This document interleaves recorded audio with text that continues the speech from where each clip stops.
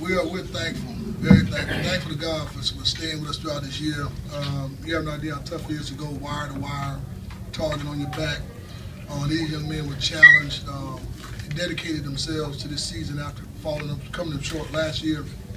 And I'm just so proud and so happy and overjoyed, overwhelmed for them right now. You know, we knew coming in Lafayette Christian was going to be a tough game. But this group of guys never cease to amaze me week in and week out. They come out and they play better, they respond to challenges. And like I just told them in the locker room, they deserve this. And I'm so proud of them. Question. Brandon, the way you came out from last year to this year, it seems like today, last game of your high school career, you went all out. Can you tell us your feelings? Did you have it on your mind that you want to go out on top and not just that to do what you can to help your team win? Coming into the top 28 this year, I set my goals.